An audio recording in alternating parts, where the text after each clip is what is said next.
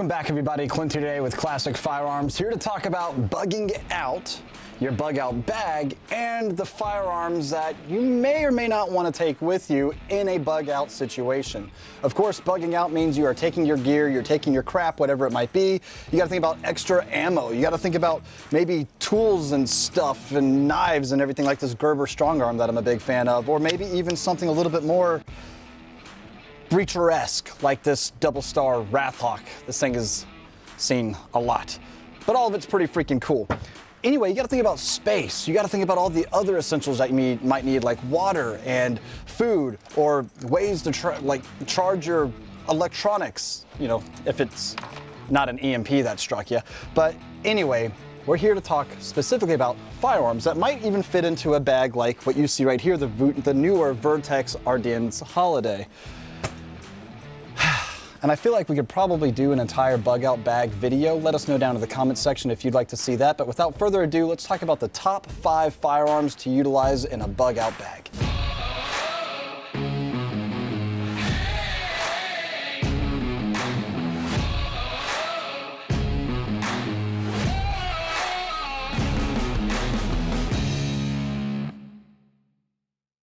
So number 5 on my list, the Foxtrot Mike FM15. Now what's unique about these rifles or pistols, whatever configuration you want to get them in, and specifically chambered in 223-556, preferably probably the 12.5-inch barrel length on this guy. What's unique about this is it's still utilizing a direct impingement gas system just like you find on the AR-15. However, Foxtrot Mike has actually developed their own proprietary system when it comes to how this thing operates. It's really unique, and it all is all self-contained. It kind of looks similar to like a SIG MCX, if you would imagine, but still direct impingement, right?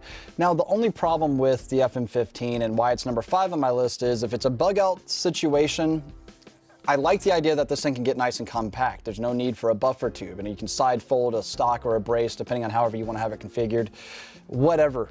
But everything on this gun is pretty much proprietary. In other words, you're going to have to go to the manufacturer to get a lot of the parts and pieces that you might need to maintain the firearm down the road, or to do any type of service work on it. So that's something that's a little concerning, especially if you're thinking about, well, hey, you know what, shit has hit the fan, bug out bag situation has started, and extra parts aren't going to be readily available. That's where something like a mil-spec might be a little bit better in this situation.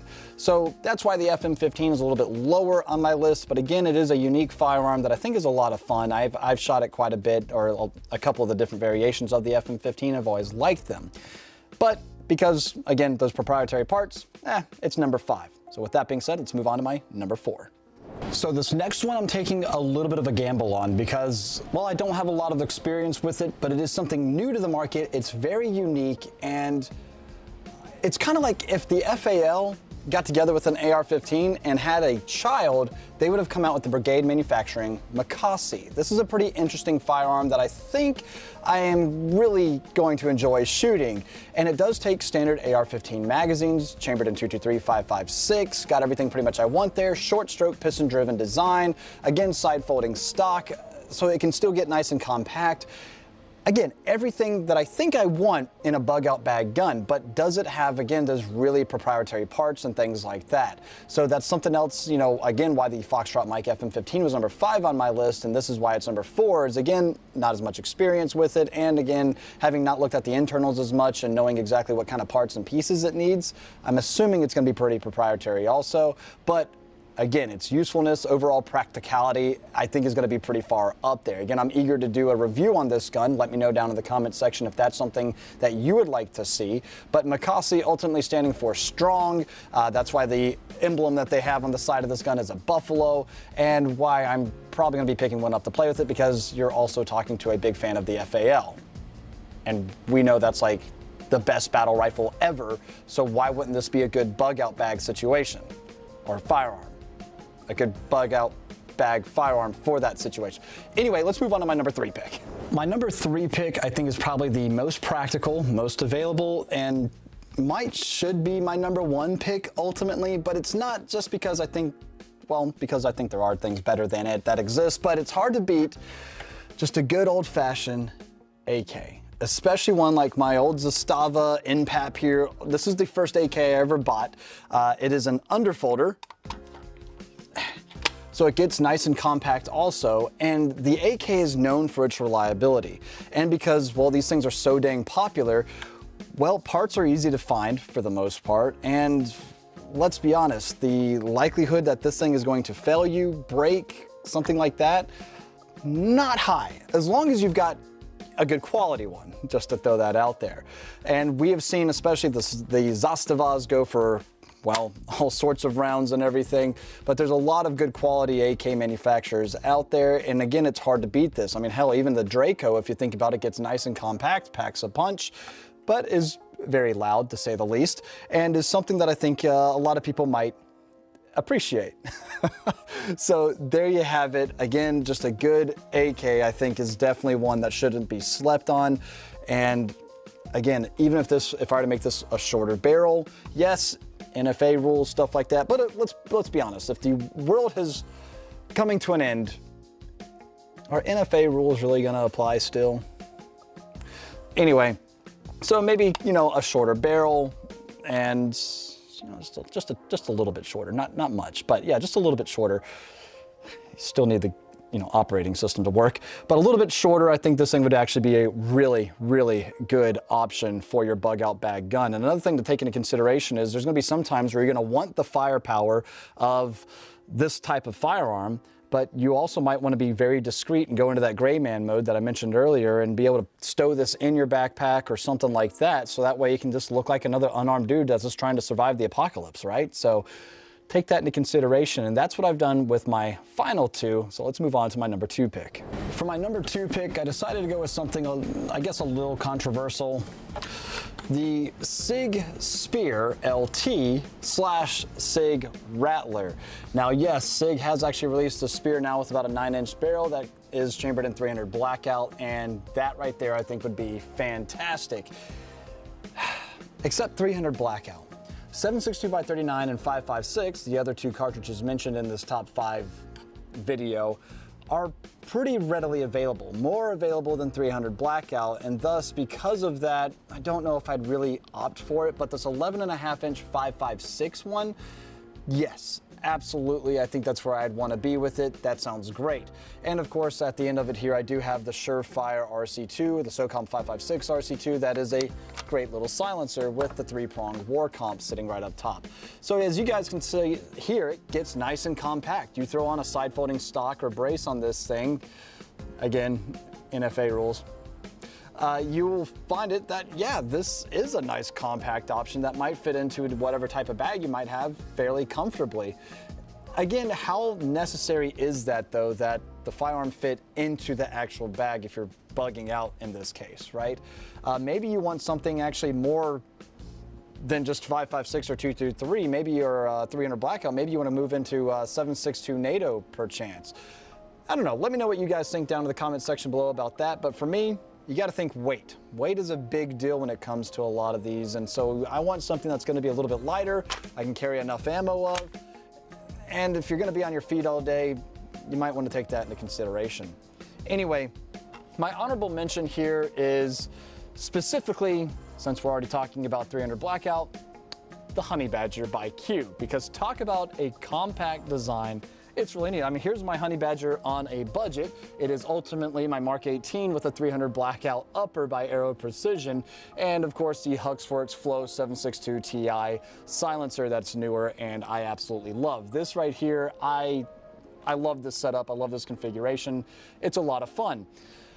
But as far as a bug out option though, I don't know. You guys let me know what you think about that, but I don't know.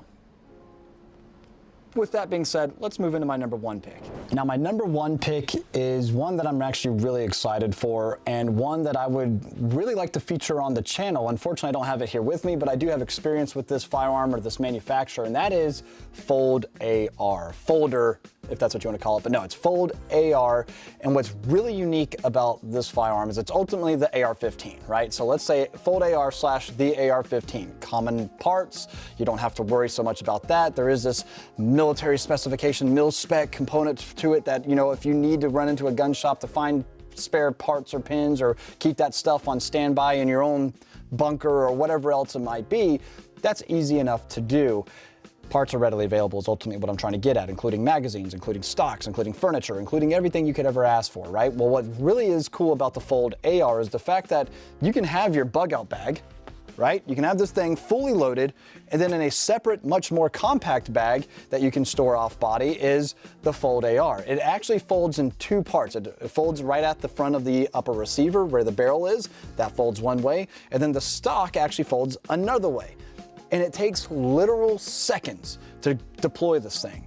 Now granted, the AR-15 doesn't take long to actually go ahead and get out and put together also. So if you wanted to store that, the upper receiver separated from one another into your bag, so that way you have more room and you don't look as threatening perhaps, cool.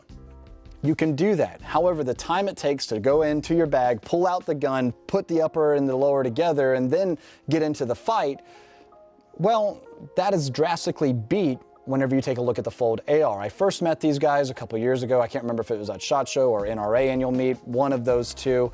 And first of all, awesome dudes. Brandon, if you're watching, hello, send me a Fold AR.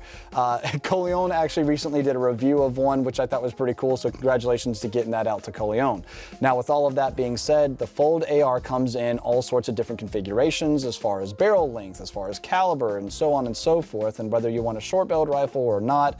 Again, how many times I'm going to bring up the NFA, which, by the way, just to go ahead and throw this out there, make sure that you are actually supporting organizations like Gun Owners of America, who are actually standing and fighting for your rights to, I don't know, even repeal things like the NFA.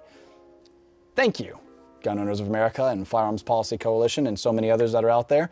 You guys are awesome. So with all that being said, again, think about Fold AR being a nice compact firearm. Now here's a really cool thing about the Fold AR. They guarantee that there is no point of impact shift and that your zero will hold. It will hold your zero no matter how many times you deploy and stow the Fold AR. I think that is really freaking cool, and it is something very simple to utilize. Even me was able to actually kind of figure it out pretty quickly, but with like everything else, train with it, practice with it.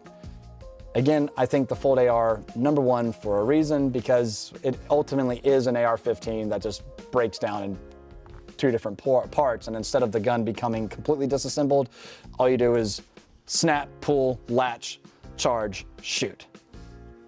Easy enough. So my number one, Fold AR. Let me know what you guys think down in the comment section below. Do you absolutely disagree with this list, think it is too far-fetched, or are you kind of intrigued about some of the firearms that we've talked about today? And for the third, fourth time, I'll mention the Vertx Ardennes holiday bag. And would you guys like to see this loaded out? How do I like to load it out? What type of, I don't know, I think it would be a fun video to compare maybe other bags also. And of course, yes, firearms will be included, right? So let me know down in the comment section there. The list, do you agree with it, disagree with it, think some things should be reorganized? Let me know. And secondly, a bug out bag list and how to, well, load it out. Let me know. Guys, also don't forget to go ahead and like, comment, share, subscribe, all that type of fun stuff. And don't forget to head on over to cfcontest.com to see exactly what we've got going on over there. And while you're there, feel free to peruse the website and again, see the bag, see the other things that we've talked about. I think you'll be pretty impressed because we pretty much carry all of everything that I've talked about. We are vast, and that is awesome. All right, guys, I'll leave it off there. God bless, and we'll see you next time at Classic Firearms.